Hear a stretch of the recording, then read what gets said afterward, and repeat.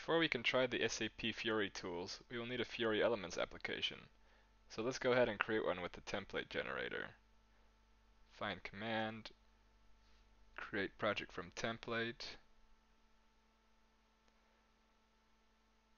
Let's select Fiori Elements application. Next. Let's choose the work list. Click next.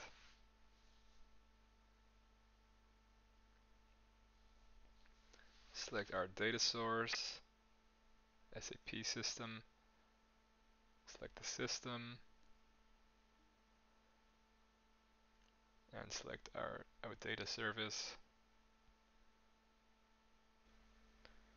Click next. Select the main entity. Give our module a name. Let's give our application a name. And let's fill in a namespace. Next. So while our template is loading up here, let me take a minute to explain what the SAP Fiori tools are. They are basically tools that allow us to simplify the development of Fiori Elements applications by providing extensions. These extensions help us create our applications, visualize navigation, and automatically generate code. A few examples are the Fiori Elements Yeoman generator, the application modeler, and the guided development. The guided development is the one I want to try first with you guys. So as soon as our template is done loading, let's go and check it out.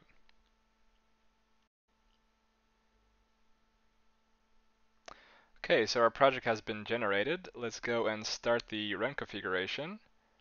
Select our app, hit the play button, and click on Run Module.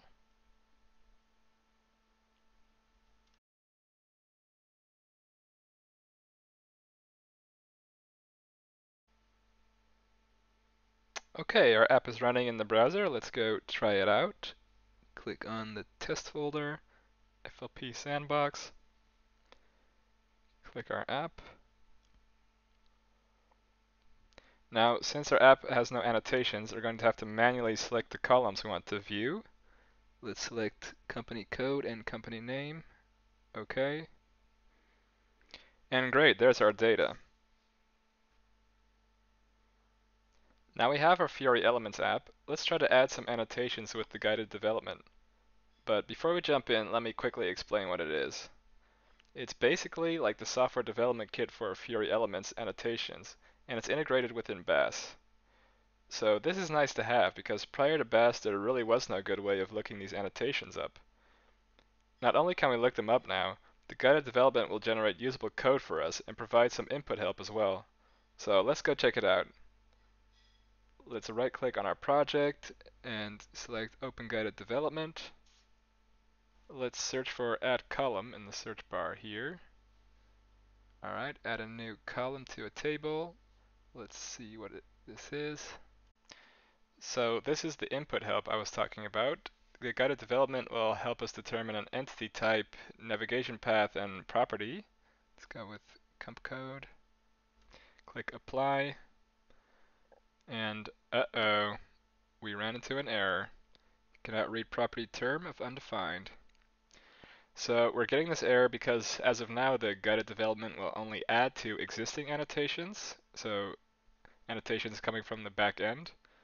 Hopefully they will change this in the near future, but don't worry, for now we can just add one manually by using this handy dandy code snippet. Let's select it, copy. Let's open our annotations XML, manually paste it in here. Then let's format document. And now let's head on back to the guided development. Search for add column.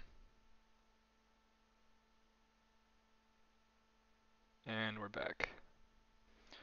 So let's try this one more time. Entity type, company code. Select a property, comp name.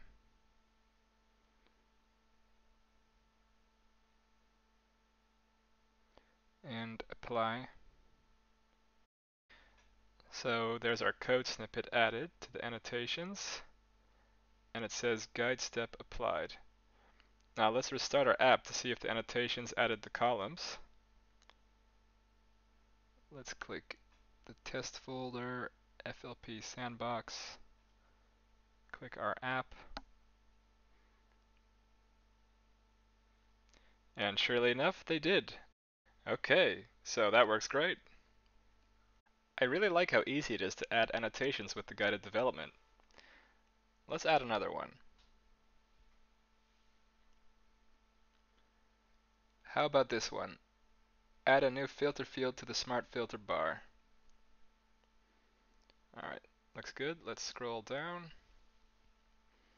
And again, choose an entity type and a property.